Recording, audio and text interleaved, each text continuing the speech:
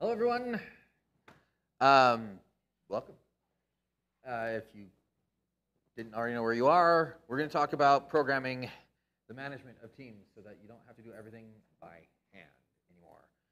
I wish Mr. Homestead, wherever he's hiding, had actually done the hack the tack earlier in the conference, because then I could build off of it. But he didn't, so we'll just have to assume he did, and we'll play off of that. I'm Seth Schumacher. Well, before I get to that, thank you to everyone who makes this possible.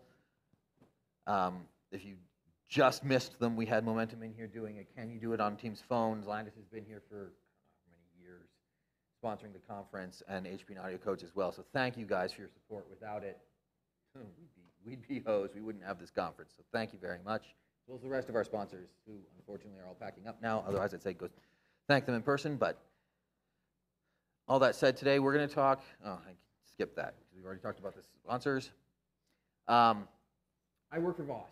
We're an automation company. We focus on UC Telecom. So if you've got Cisco, you've got Microsoft, you've got WebEx, you've got, you name it, right?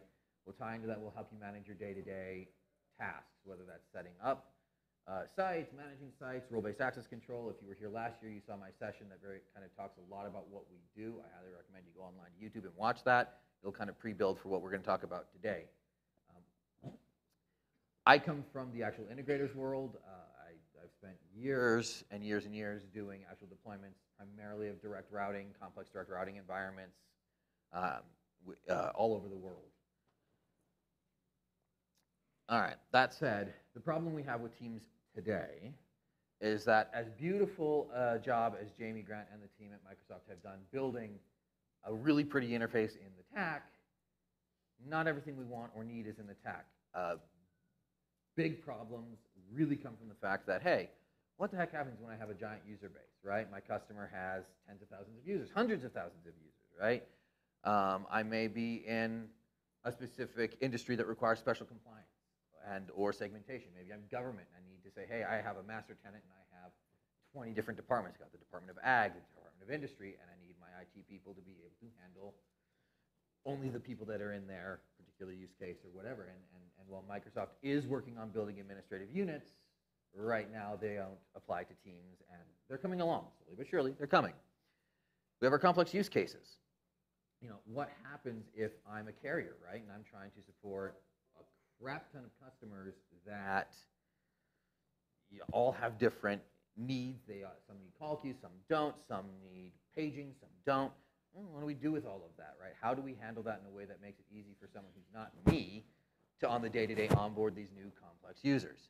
Well, then we take that and we take it one step further, and they figured out, oh, well, to do this for customer A, I've got to have 50 different sets of policies that may or may not be site-based. They may or may not have to apply based on an Active Directory group. How do you apply these policies?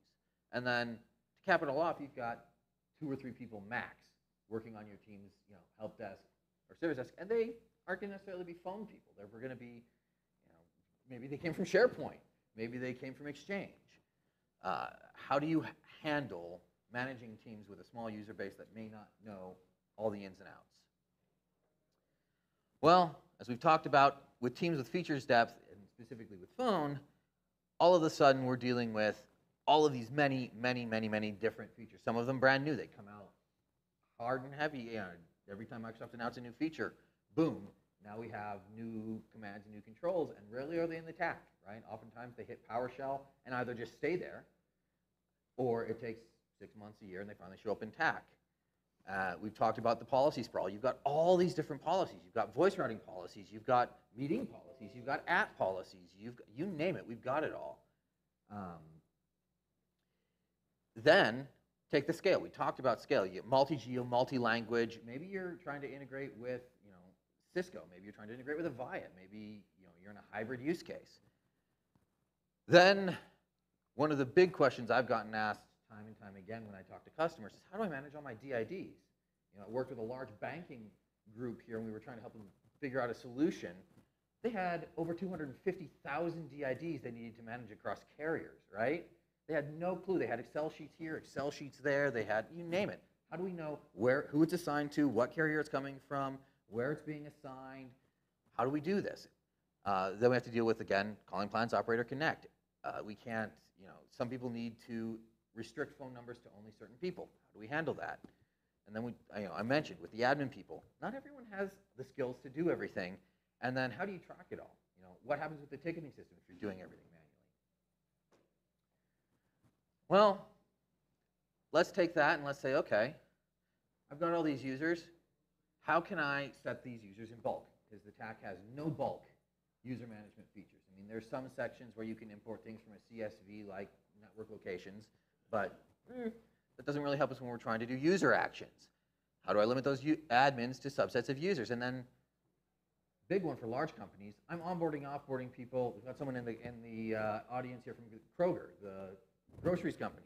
You guys have to be going through baggers and check stamping, left, right, and center. I don't know if you're onboarding thousands a day, whatever it is.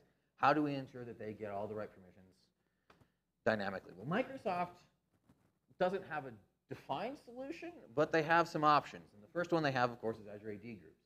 Now, in PowerShell, you can do some group-based policy assignments. If you have the Teams Premium license, you can do some of that in the TAC. You can use PowerShell, of course, if you know what you're doing and you want to write everything through PowerShell scripts and you want to do a bunch of things manually or you know how to remotely trigger it. Then we're going to get into where we're going to have some fun today. We're going to start talking about how can we say, okay, I'm going to use these things, groups, PowerShell, and I'm going to figure out, hey, how can I abstract this in a way that I can now query it?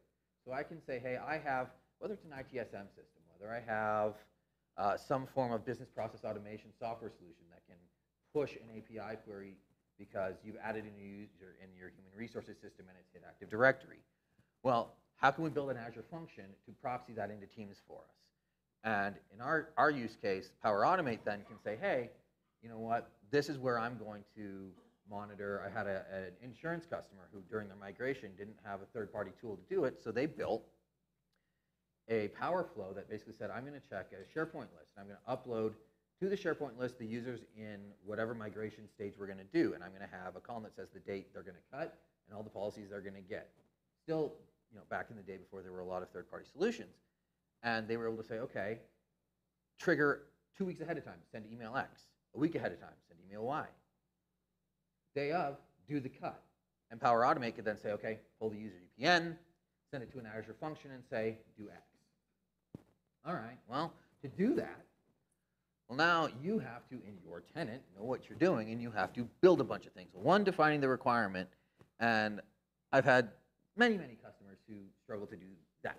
They can say the big, hey, I need to move users, but can't define the individual requirements. Well, once you've done that, you have to know how you're going to authenticate. And that's kind of one of the key pieces of today's session is how can we authenticate via PowerShell or via an API in a way that I don't have to have MFA, conditional access isn't going to get in the way, and that's still secure.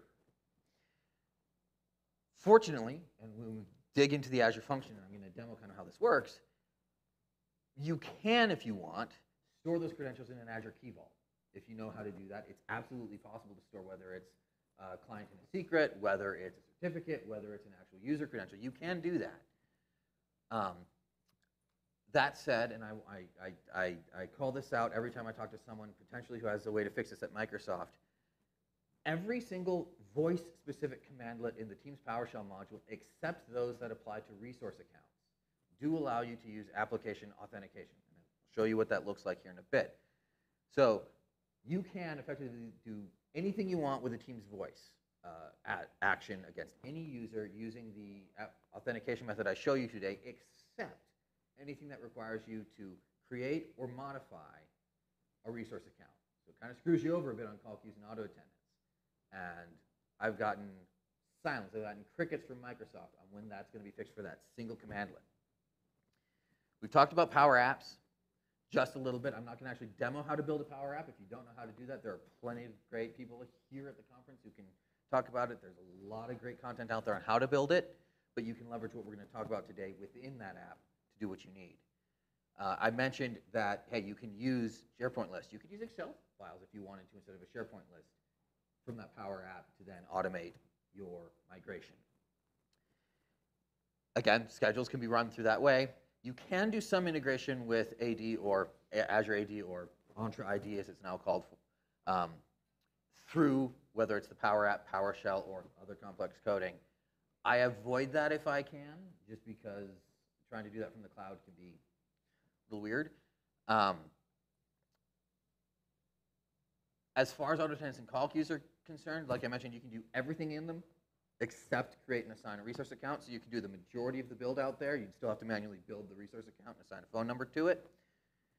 But, and this is one of the things that last year I really liked calling out, at least with Power Apps, you can restrict who has access to them. So instead of having to say, hey, you, admin or help desk user or even end user, you have to be a Teams administrator or a Teams communications administrator to execute these functions. You can say, hey, only such and such groups can access this Power App, and boom, you can give them a simple form or a simple upload for a CSV to say, hey, you can do what you need to. You get some limited RBAC there, role-based access control. Otherwise, Power Apps can also be embedded into Teams, or if you're getting into the whole bot framework and you're writing bots, you can trigger them with bots. So you could use it as a support bot to say, hey, I need a phone number, and you could trigger a Power Automate flow. Access, like I mentioned, this is going to be the biggest piece of today's session if you're going to come away with it.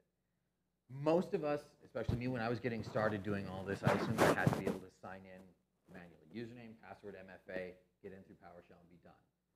And when I talk to customers about, oh, you want to schedule a PowerShell script to run, back in the day we didn't have PowerFlow, Power Automate to do everything, you have to store those credentials in plain text or in an encrypted file on the computer you're going to run PowerShell from.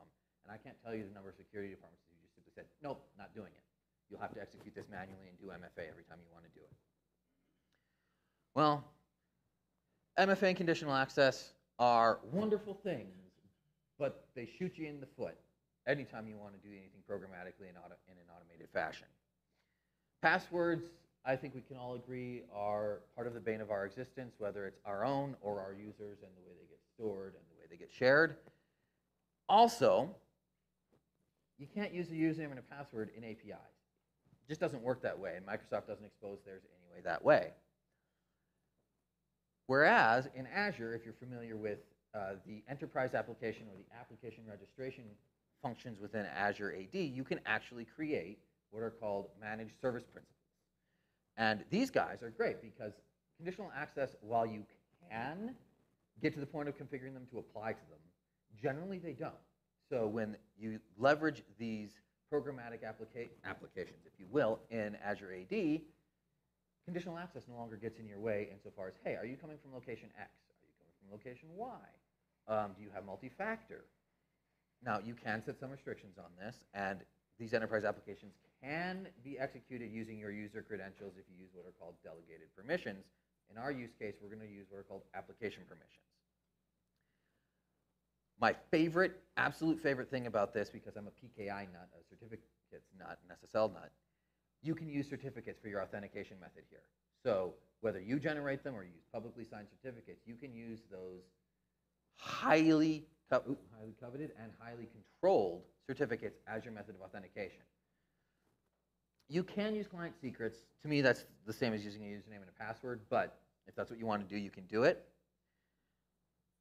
The permissions on these app registrations I'm going to show you in a second are highly configurable. You can either grant basically global permissions, or you can come in and you can say, hey, I want you to only be able to read users or groups. I don't want you to be able to write to them. I can tell you whether or not you're allowed to assign licenses or not. I can tell you whether or not you can even see the user's Exchange mailbox if you're going to do Teams Rooms things. I can tell you that. And almost more importantly, especially from companies like my perspective, from Voss, I can set up a single app registration in my Azure tenant, and I can check a couple of boxes, and all of a sudden, I can send you a single URL that you can click, and as a global admin, click approve, and my app now has access to your tenant. So I can now, with a single app registration in my tenant, get permission from you to use my software to connect to your tenant and do all of this. So if you're a service provider, you can use this function to access your customers in a secure way that is manageable by you, and you don't have to go through all the security hoops.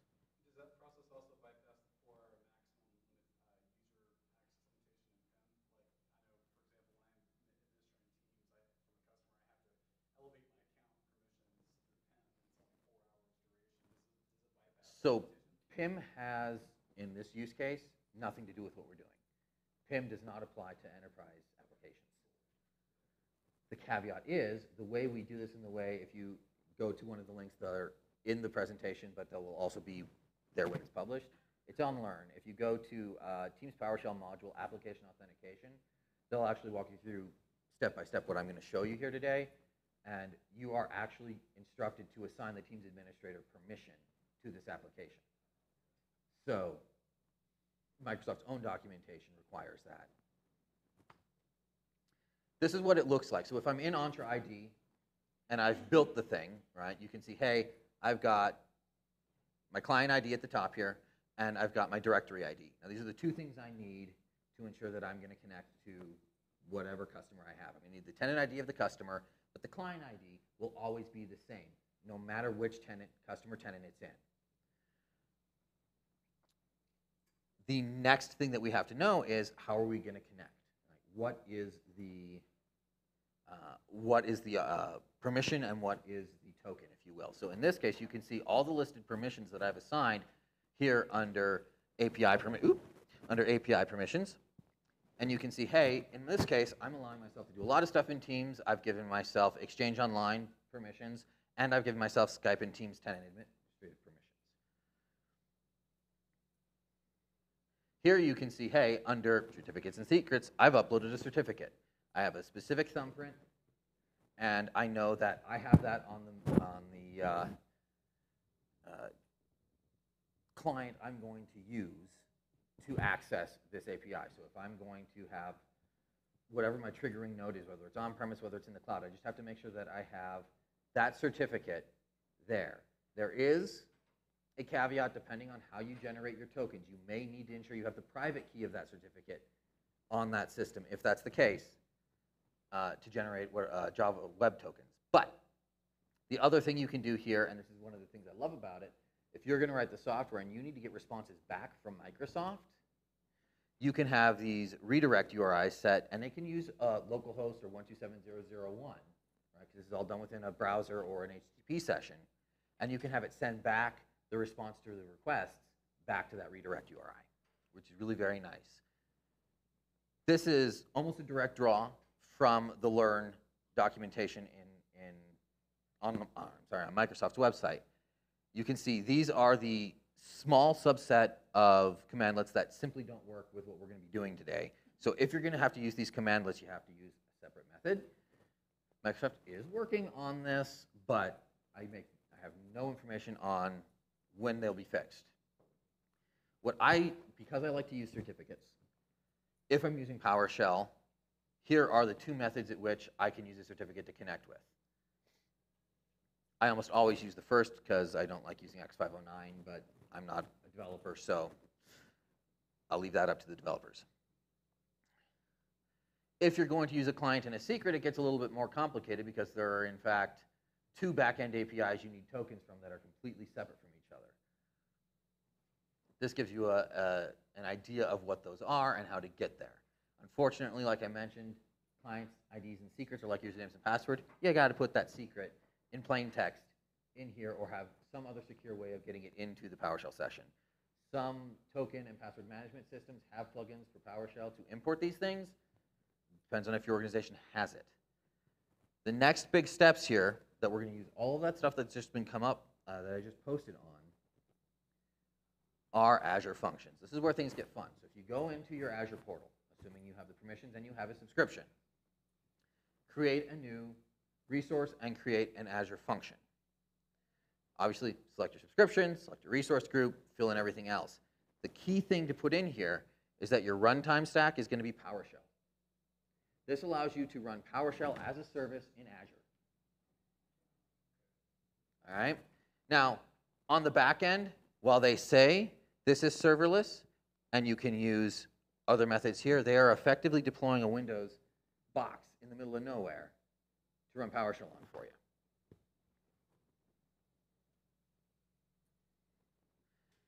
Here's what it's going to look like once you've created the thing and you've created the function within it. We can say, hey, I want to run some PowerShell.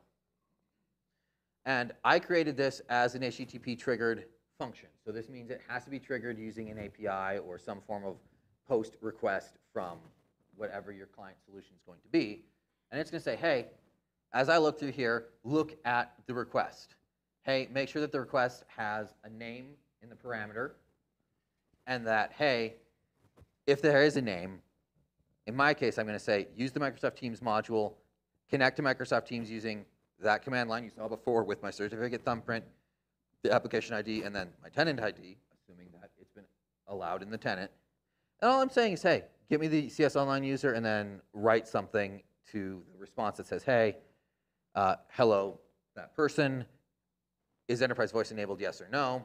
And the function was triggered successfully. That's it, right? You can make this as extensive as you want or not. And you can see in the right that, hey, running a test directly in this environment worked. What's important, this is where I get to show you a little demo, is that, so here is the application itself. I can run a test directly from in here if I want to, but I'm going to show you, here's Postman, right? Here's me executing the thing directly. I'm just saying, hey, here's the authentication token that the function will give you that you can build, and then here is a name parameter. Give it to me, and I just say send it. So I could be triggering this through Python, I could trigger this through C, I could trigger this through PowerShell, curl, you name it. And you can see that, hey, when I send it, I get that same message back down here as a response from that function. Effectively, yeah. I mean, it's just an HTTP request using REST.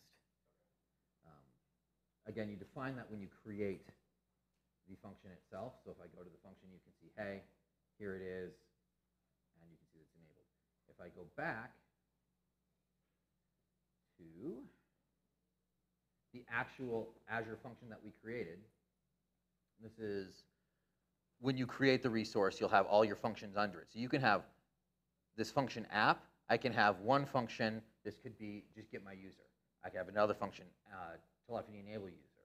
I can have another function, assign policy XYZ.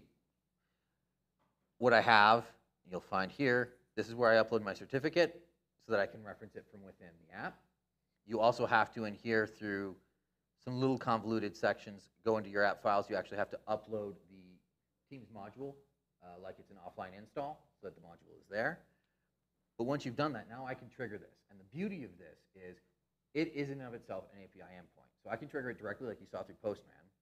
Or if I'm using Power Apps, Power Automate, I use a function block that says, hey, trigger an REST API endpoint and say, hey, do X with it. And if you're using Power Automate, you can source your information from wherever you want, whether it's that Excel sheet, whether it's a Microsoft form, or you could say, hey, HRIS system or ServiceNow, because there are function blocks for Power Automate for that. I can say, hey, send an API request from ServiceNow. New user has been requested and approved. Here's the information. It hits the Power App. Power App then says, okay, I'm going to pull this information out of that request, send it to this, and roll it. Great. When you said you add Teams as an app in here, is that the equivalent of doing connect Microsoft Teams and PowerShell? No, so what I'm doing here, and this is where things get a little bit funky, is you go to you have to do this through what Microsoft calls the advanced tools. It's called Kudu. You actually have to upload the folder, the actual module. You can't do install module Teams in this sucker. What about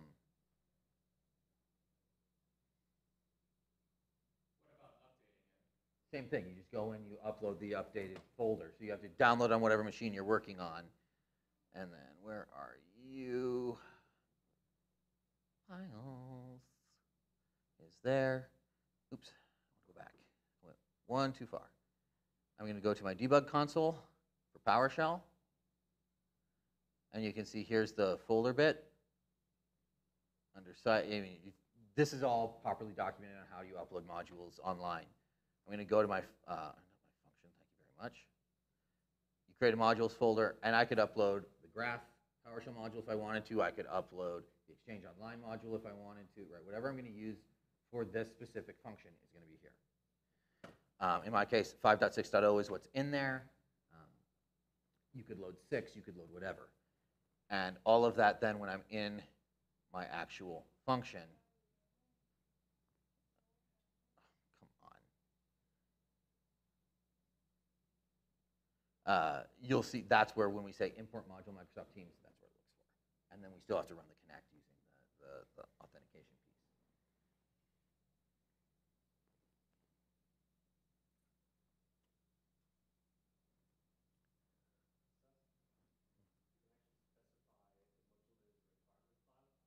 Yeah. Right. Right, which is why I don't do it that way.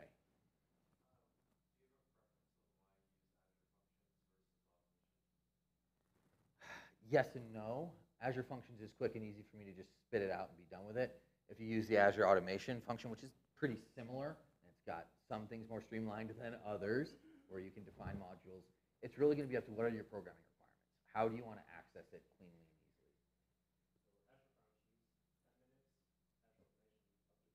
easily? Yeah, that too, right. How familiar are you with one or the other? Yeah. Azure Automation, to his point, has a little button on the left that says, what modules do you want to run with? And it'll just boom.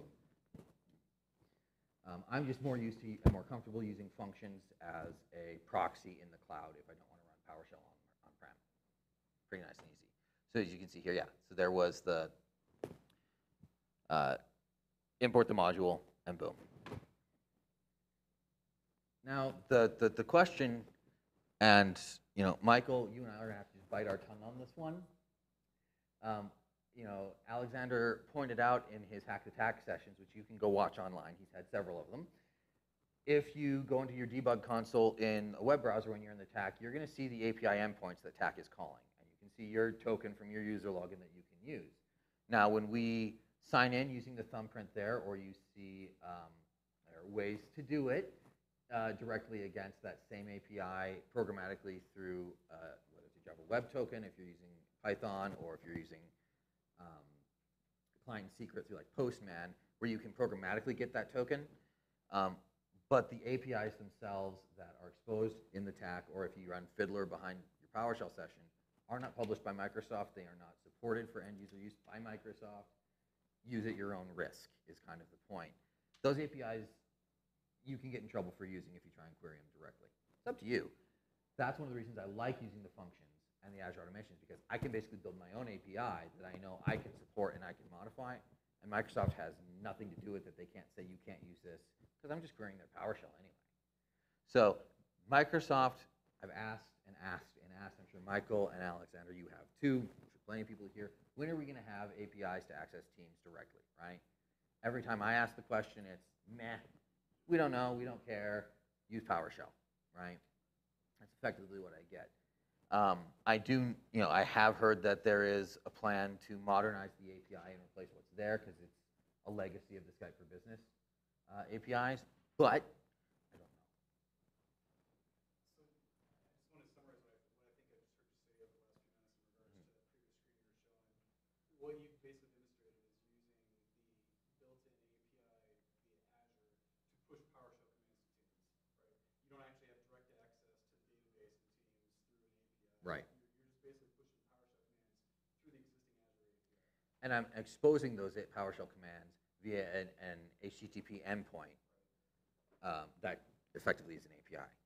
And you're using REST to get there, basically. Yeah, it's just, REST is just an HTTP, a format, really, basically.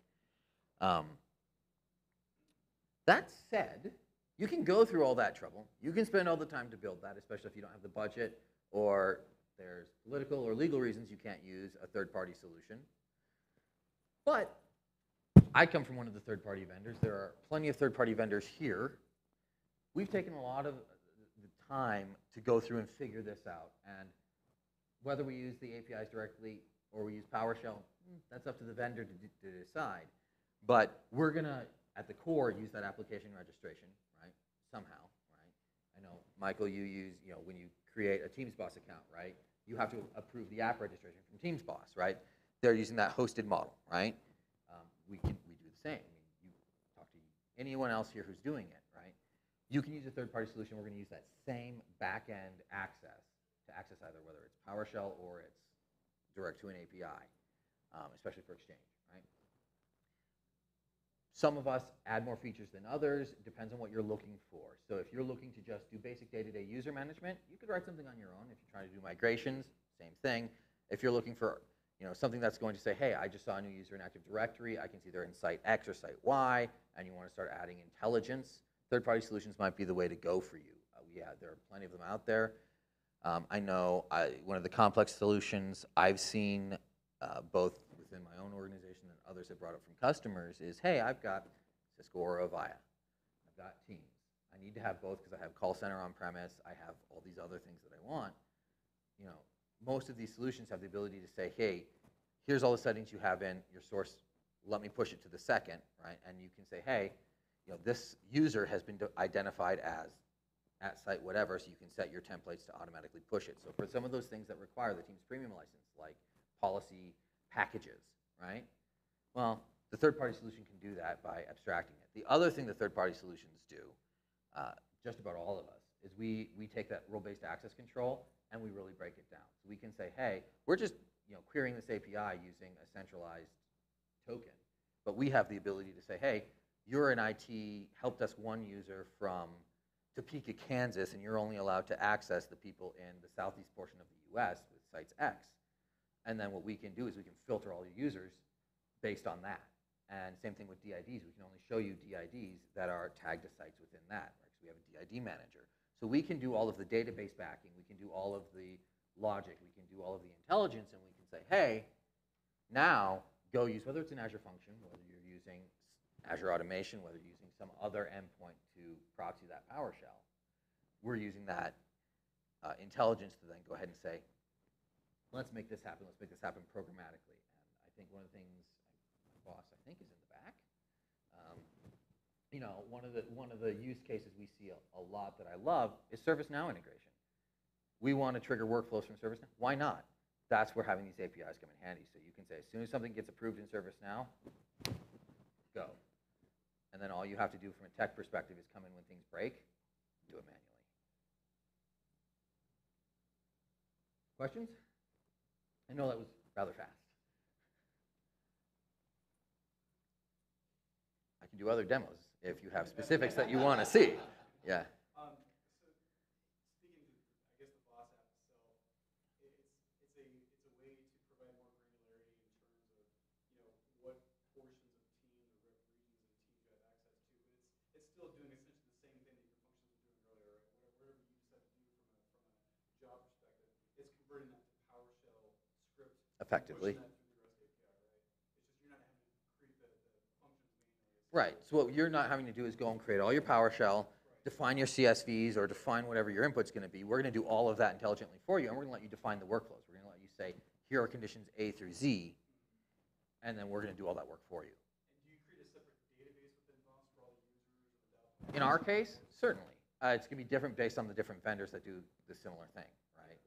But almost all of us are going to be using some other form of database where we ingest, whether it's direct from Azure AD, direct from on-prem, from your HRIS, whatever it is, and then we're going to match it all up with your online bits and pieces. Database between your Boss application and Microsoft Teams stay synchronized? Is it a periodic, like once a day type synchronization, or is it a triggered synchronization? That's up to you. I mean, whether you use our application or someone else's, right?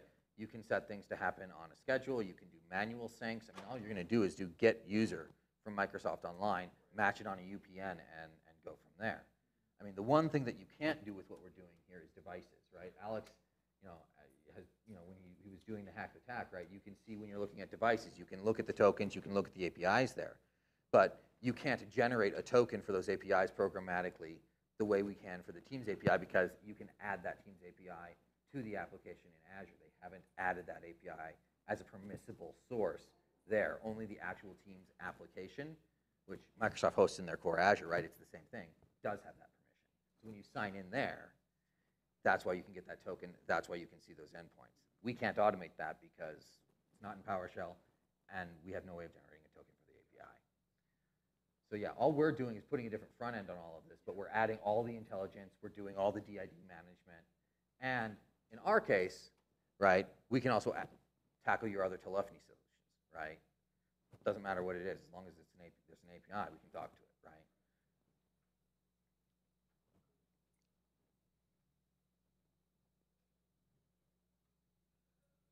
Euler? Cool. That's, I mean, I can do demos if you have interest in seeing them. Otherwise, that's all I've got for you, folks.